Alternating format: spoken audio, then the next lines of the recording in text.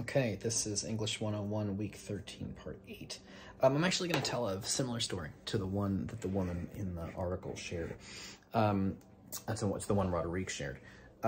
It's something that happened to me on Facebook that really reminded me of something. So you haven't met me. You don't know what I look like, but I don't know if you can tell from these videos. I'm very short. I'm about 5'3", and that's very short. One of the things that you've seen my clothes sometimes show up on camera, like last week I wore that really nice jacket.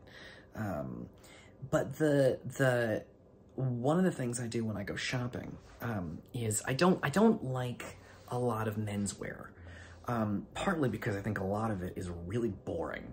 And the menswear that's interesting is often like sort of fake military, where it almost looks like a military outfit. They put like little things on the epaulets, I think they're called.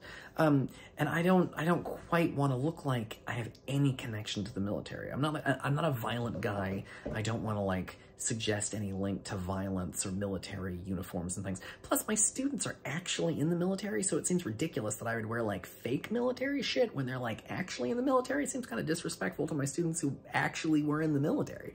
Also, a lot of menswear involves like skulls and guns and shit. I'm not that guy. And because I'm so small, one of the things I like to do is I dress pretty simple. I wear a t-shirt and jeans pretty much everywhere I go, every day. But what I do to dress better and to look a little better, and to have a little bit of fun with my outfits, is I do wear like a plain, like a black, white, or gray t-shirt with blue jeans or black jeans. But then I buy fancy shoes, fancy belts, fancy glasses, and fancy jackets. And the jackets I get are all from women's clothing stores.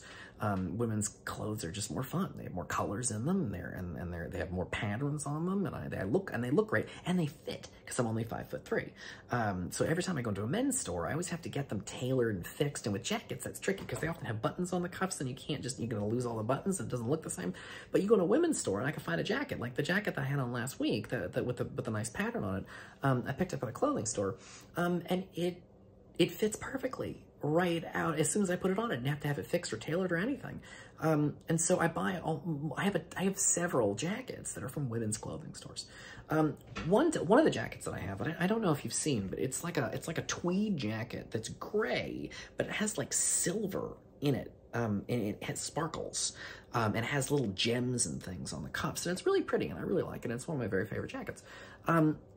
But I was watching a TV show called Ted Lasso, and on the TV show, there's a character named Keely, and I was watching the show, and I was like, oh, and I bought it at like a fancy women's clothing store in Soho, because I was shopping in Lower Manhattan, and I paid way too much money for this jacket because it was like a fancy fashion jacket, and I don't have kids, so I'm gonna spend my money on cool jackets, whatever.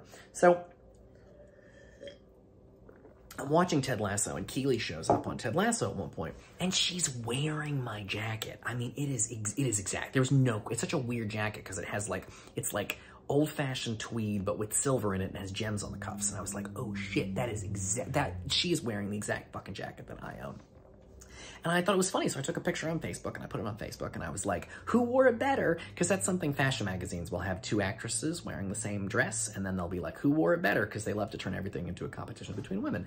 I just put it in there because it's a fame. Because you can't just have two women. They can't both look good. You have to pick which one was. You always make women compete with each other. I don't know why they do that. I do know why they do that. It's to control them. We'll talk about that in a second.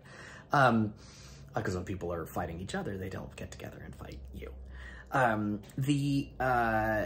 Anyway, I as a joke on Facebook, all I wanted to do was point out that the jacket I own was the exact same one on the TV show. I was like, oh, that's cool. I like this jacket. I thought this was a good jacket before, and apparently the costume designer for Ted Lasso also thought it was a cool jacket.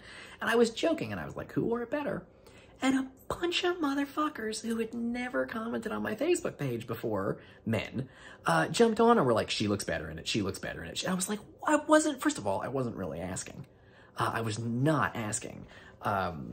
It was a joke. Like, the who wore it better is just what fashion magazines put above two women who wore the same dress to the Oscars.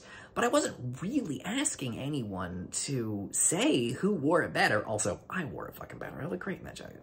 But several men who, like the Becky in the story by Roderick, or in the article by Roderick, Like Becky, they'd never commented on my Facebook page. They hadn't commented in years. One of them was a fucking BMCC professor. What the fuck? Frank Crocco. There, I said his name. He's not here anymore.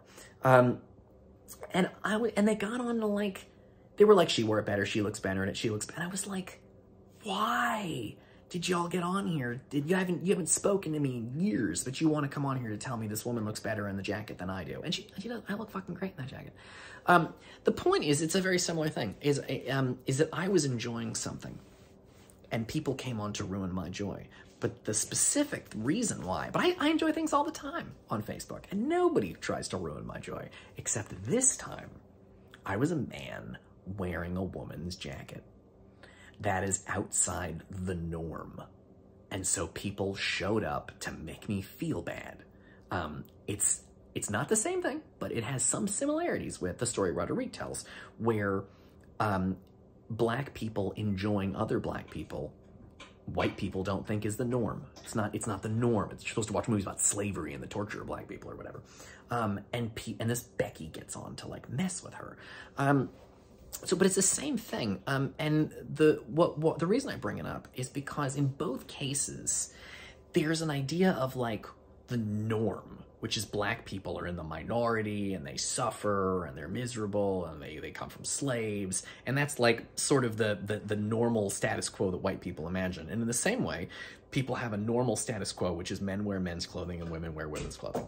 If you violate the norms, people will show up to police you and to tell you what you are doing wrong.